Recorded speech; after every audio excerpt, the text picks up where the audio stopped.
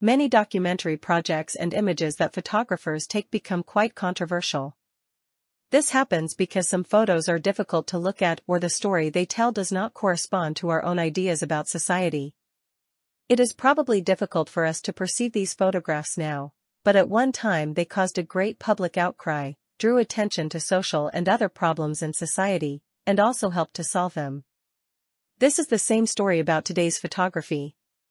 Girl in a Cotton Mill, photographer Louis Hine, 1909. This photo is also included in Time magazine's list of the 100 most significant photographs of all time. The magazine's list includes only one work by Louis Hine, but the entire series is worthy of mention. American photographer Louis Wicks Hine was born on September 26, 1874, in the American city of Oshkosh.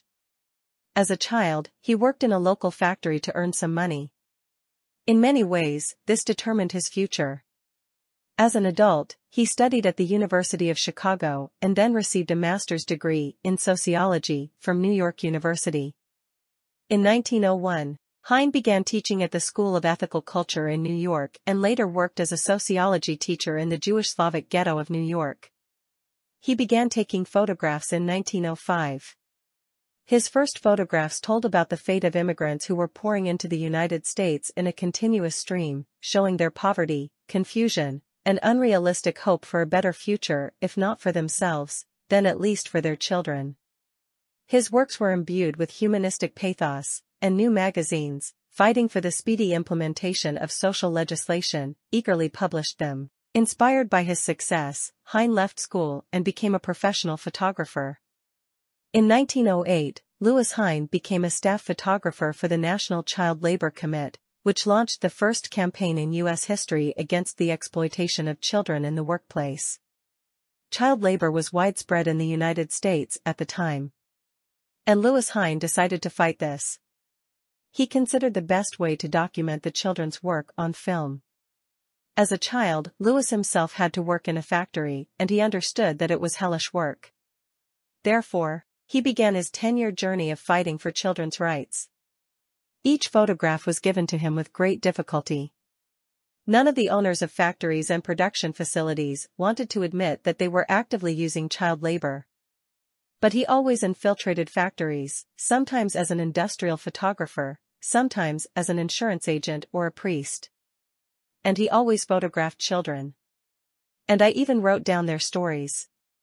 After all, children worked equally with adults, but received much less for it. Moreover, they worked in all industries, even if they were dangerous for adults. At the same time, this was presented to society as a good example of educating young people. Louis Hine put together an entire gallery dedicated to child labor, which he called the Lost Generation.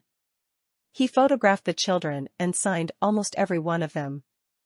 5-year-old Maud Daly and 3-year-old Gray Daly, 1911.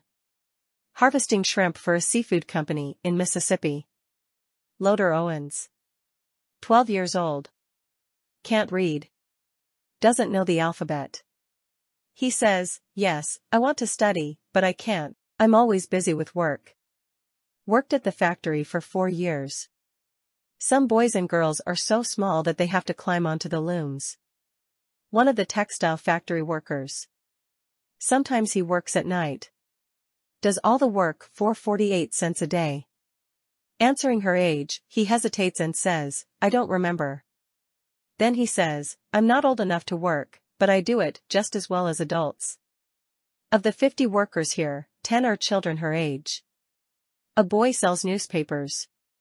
1921, a boy works in a cotton mill in Newton, North Carolina.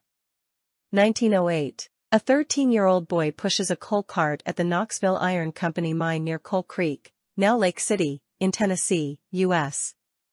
1910, 5-year-old Harold Walker picks cotton in Oklahoma, 1916. There are only 5 students in the school. Low attendance is due to the fact that many children work harvesting sugar beets. Fort Morgan, Colorado. A girl stands near the machines at a cotton mill in Newberry, South Carolina. 1908, inside a tobacco barn. The girls in the photo are 8, 9, and 10 years old and received 50 cents per day of work. At this production there were 12 children from 8 to 14 years old, and about 15 children over 15. State of Connecticut. A little newsboy sleeping on a staircase in Jersey City, New Jersey, November 1912. In 1912, these and many other photographs of child labor were published and shocked America. People suddenly found out that children were working in truly hellish conditions. In the United States, for the first time they started talking about limiting the work of children in factories by setting a minimum age of 16 years. And it was already a success, but the owners of the factories, on the contrary, lobbied for the law to legalize children's education there, calling it useful for society and the development of children. In 1916, the United States had already passed a law prohibiting the sale of any goods in the production of which child labor was used. However, they were able to finally win only in 1941.